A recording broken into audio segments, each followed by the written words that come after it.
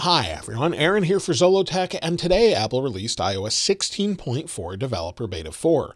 This is available to developers. iOS 16.4 Public Beta 4 will usually be out by the time of this video or the following day. Now this came in at 600.2 megabytes, that's on the iPhone 14 Pro Max, and was about 550 to 600 megabytes on all the devices you see here.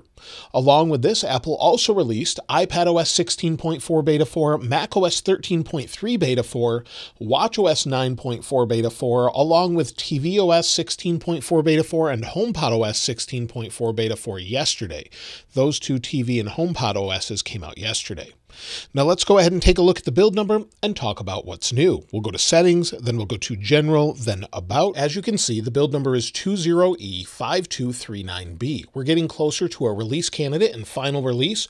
We'll talk more about when to expect that a little bit later, but this build does have a modem update.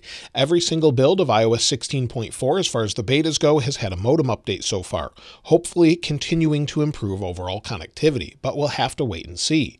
However, the first change here is with software updates, and so far Apple actually has not implemented the new way to software update if you're a developer. So if we go into software update and then you go to beta updates, we have the option to change out your Apple ID or change it to a developer account that's different. I've shown you that before. So far this does not seem to be needed. You can still install this with a beta profile, so maybe Apple's just trying to fix some things and they'll update this eventually. Now, other than software updates, Apple also removes the beta profile after you install it, even if you had that beta profile installed. So if you go into Settings and then you go to General, go down to VPN and Device Management, the profile will be gone. However, you can add it back if you're a developer. So I tried this out. You can add it back, but I'm thinking this is because Apple wants real developers to use this instead of just people downloading profiles. So you can add it back, but it will automatically remove it after installing this update. Now within the About page and then Coverage, they've again updated these glyphs. Before, these were actual glyphs, now they're actual photos of the devices. You can see here with the AirPods Pro 2, it's still showing the glyph, but now they're actually updating with pictures of actual devices, from AirPods Pro to AirPods Max to different Apple Watches and the iPhone itself. So I'm seeing that updated with Beta 4, and it looks a little bit different for me. Now, if we go into the Books app, there's a new splash screen here. They continue to update this, and of course I showed you that they have the new page turn back, but it says welcome to Apple Books. Find great books and audiobooks you can read or listen to anywhere on all your Apple devices. Tap Get Started, and then you're into a book. It's what you would expect here. Go into your menu. Of course, nothing here has really changed. You still have the option for page curls, slide, or none, which everyone seems to be quite pleased about as far as Apple listening and bringing things back that people have really wanted. So it's great to see that, just giving you more information about that. Now, if we go into the Home app, within Home, and if you go into your update settings, you now not only see the beta update for HomePod, but you also have a new option for Home Upgrade available. Now, we've had this for a while if you're on 16.4. However, within this code this time, if you update this and then try to share your home with someone else so they can actually use some of your devices, if they have a mixed matched home architecture update, it will actually reject that and tell you they need to upgrade first. So that's something that's within the code that will make a difference if you're not upgraded already. Also, if we go into the Music app, Apple talked about bringing Apple Music Classical, and under the Browse tab, you can see Discover Apple Music Classical. So they're pushing this, and this isn't necessarily on the beta, but it showed up recently, and it's on other phones as well, not running the beta, but it's saying coming March 28th. You can see the app here and pre-order it, which it's free if you have Apple Music anyway, or $5 if you don't per month. So that's something that's coming soon. It's just being pushed within the Apple Music app here. So it just gives more information about it. Now, something yesterday I wanted to mention is Apple released a new wallpaper in celebration of a new store opening in South Korea. If we go to download, you can get it here. I'll link it in the description, but you can see this wallpaper here and install that on your phone if you want to use that. They also released the yellow iPhone yesterday. I did a video about that. Just wanted to share that. I'm still not really sold on this. I wish it was a little more vibrant than more pastel, but we'll have to wait and see if it grows on me. Apple also updated something in the App Store. If we go back here, they updated the Clips app. So this is something that you may or may not use, but Clips has been updated so it fixes an issue in which projects cannot be accessed when using a managed Apple ID with iCloud, and it also includes general stability and performance improvements. So that's something they've actually updated just today as well.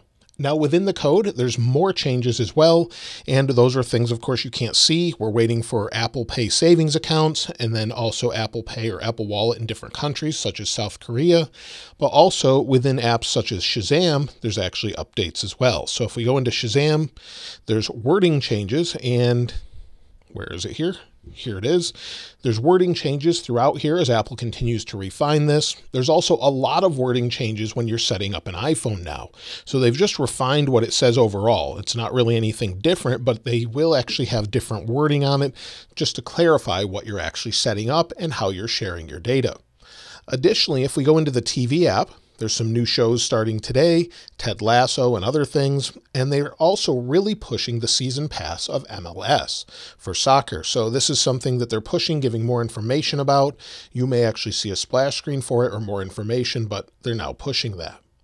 And as far as Beta 4, we're seeing more and more refinements. Now remember, iOS 16.4 actually receives a bunch of different updates, from new emojis, always on display settings, 5G standalone, new widgets for Apple Wallet, a lot of different shortcuts updates, as well as music updates, podcast updates, web push notifications, and the other things I shared today. So lots of things are being updated in this, and as we get closer to a final release of iOS 16.4, we're going to see more and more refinements and less changes. So that's something we're seeing with Beta 4. Now, as far as storage, I have seen some people mention that. So if we go into our settings, storage finished loading, and as you can see, I'm using 124.4 gigabytes of 256 gigabytes used. Most of that is actually different apps and media. And you'll see, actually, if we go down to the bottom, my system data has actually decreased by quite a bit. Now, Apple uses this as cached information, but it seems to really have been decreased with this particular update. Hopefully you're seeing the same. Let me know in the comments below. Now, I do want to mention quite a few things Apple has fixed this time around with Beta 4. One of them has to do with notifications. Now, I don't really have any right now, but as far as them being squared off, I'm not seeing that as soon as I pull them down. I thought maybe at the very top they were slightly squared, but they've fixed the speed of that so they look proper by the time you're pulling them down. I'm not sure I'm actually seeing them squared off though. It's such a quick transition that it's hard to even catch. Also, you may notice already that the glyphs inside the battery widget, the small battery widget, are now working this time around where they weren't working before. So you've got your headphones here, a car if you're monitoring the battery in that. It's actually showing the proper information here as far as what's being monitored. So that's a great thing. And then also when using FaceTime, they fixed this as well. So if we go into FaceTime, on the left I have Beta 3, on the right I have Beta 4, and as you can see, the icons for both video effects and mic modes are back. So we have the camera and the microphone back. They were gone with previous betas. Now it's actually been fixed and has returned. Also, good news is I haven't had anything return as far as the swipe home lag like we had in earlier betas and with iOS 16.3.1. So if I play a song, swipe home, it goes to the dynamic island, nice and smooth. I haven't had that slow down again where I had it slow down before. So hopefully that's fully resolved. It seems to be much better this time around, and also it seems to be nice and smooth just scrolling through different things. I did have some issues with Beta 3 with sort of the private relay issues or just loading things within Safari in general. That seems to be resolved this time around. But again, sometimes those things can return after a few days, but so far so good. As far as the notes, let's go into the feedback app. See if we can refresh here, and now we have the iOS notes. Now there are 12 different resolved issues and 13 different known issues. As far as resolved issues, that's one more than last time and 2 more known issues than last time. So there's still some issues going on with this update. You'll see the new features here for home, and then also if we scroll through, you've got known issues for iCloud Drive. A lot of this is related to development though, so you may or may not see this. So we'll continue down here. And you'll see here passkeys and authentication services, and then some resolved issues here with autofill and more. Lots of different issues. I'll link these notes in the description like I normally do if you want to read through them all. But again, different things with Swift UI and more. But there's definitely some bugs still remaining with syncing different accounts and things, but known issues are mostly gone. One thing I did want to verify is still there. If we go back into settings, if you go to your name at the top in settings, go to iCloud, and then go to advanced data protection, one thing that's a bit disappointing is it seems the icons have reverted back to what we have with iOS 16. They're now flat again for messages and as well as voice memos. So we don't have the updated icons that many of us were getting excited about for iOS 17 like we do with Mac, where we thought they would match all of them. So unfortunately, that's not here, and it looks like they may not be changing icons after all. But for one reason or another, they've actually chosen to go back to the flat icons. I would like to see them bring back some more texture and detail like we had with some of the skeuomorphic design, but something a little bit more modern as far as that goes. Now, as far as overall performance, like I said, it's nice and smooth. No issues here whatsoever. Just scrolling through, whether that just be ProMotion in general, swiping up and down, seems to be nice and fast. And as far as overall heat, it's nice and cool. In fact, all of the betas have been nice and cool. I know some people are concerned as it's getting warmer outside for the summer. It seems to stay nice and cool. Now, that's without a case. If you have a case on, that can be actually holding in heat and keeping it a little bit warm. Nothing to really worry about as Apple manages it, but just wanted to mention that. And as far as the battery life, well, today it's actually been pretty terrible. I'm already down to 51%. So let's go back to our battery. And if we scroll down to battery, go to battery health and charging, I'm at 98%. You can see the different cycle count here that I've been sharing all along. And then also if we go to the last 10 days, well, today I've only used 3 hours and 14 minutes of screen active time, 8 hours and 27 minutes of screen idle time. And I've used 50% of my battery or so, or 49%. Yesterday, I only had 3 hours and 34 minutes of screen active time and 11 hours and 23 minutes of idle time, and used over 75%, probably 80% of my battery. I've had really poor battery life right now, and I'm, again, not sure what's causing it, but it hasn't gotten better for me. Some people say that it has. For me, it actually hasn't. It's hopefully going to improve. It is a beta, so I don't pay too much attention to it, but so far it hasn't been great for me. Now, as far as iOS 16.4's RC release or release candidate, I would expect that as soon as early next week. We're already on a build ending with the letter B.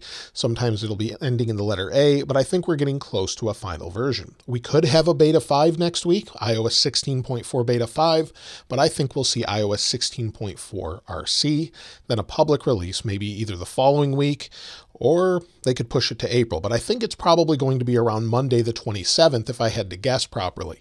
Apple hasn't said publicly yet, but that seems most likely.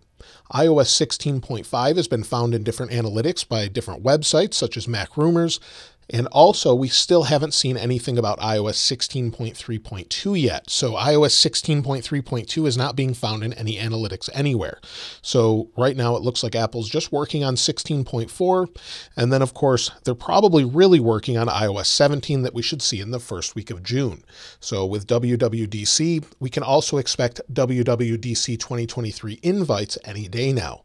Could be today, could be tomorrow, could be early next week, but we should expect those very, very soon. Now, as far as benchmarks, for those of you following along, I did run them in Geekbench 6. So if we go into Geekbench 6, it came out at 2,502 for single core, 6,096 for multi-core. That's actually a little bit less than last time. So if we go into photos, I took some screenshots of it, and you can see with beta 3, we had 2,509 for single core compared to 2,502. And then for multi-core, 6,240 compared to 6,096. It's not too far off that I would really be concerned with that. But if I find anything more as far as new features and changes, I'll be sure to let you know in a follow-up video later. And of course, we'll have that follow-up this weekend where we talk about news as well as the overall changes and much more that's been found in here with the experience. Let me know your experience with it so far in the comments below. And of course, if you'd like to get your hands on this wallpaper, it will be linked in the description as it always is. If you haven't subscribed already though, please subscribe. And if you enjoyed the video, please give it a like. As always, thanks for watching. This is Aaron. I'll see you next time.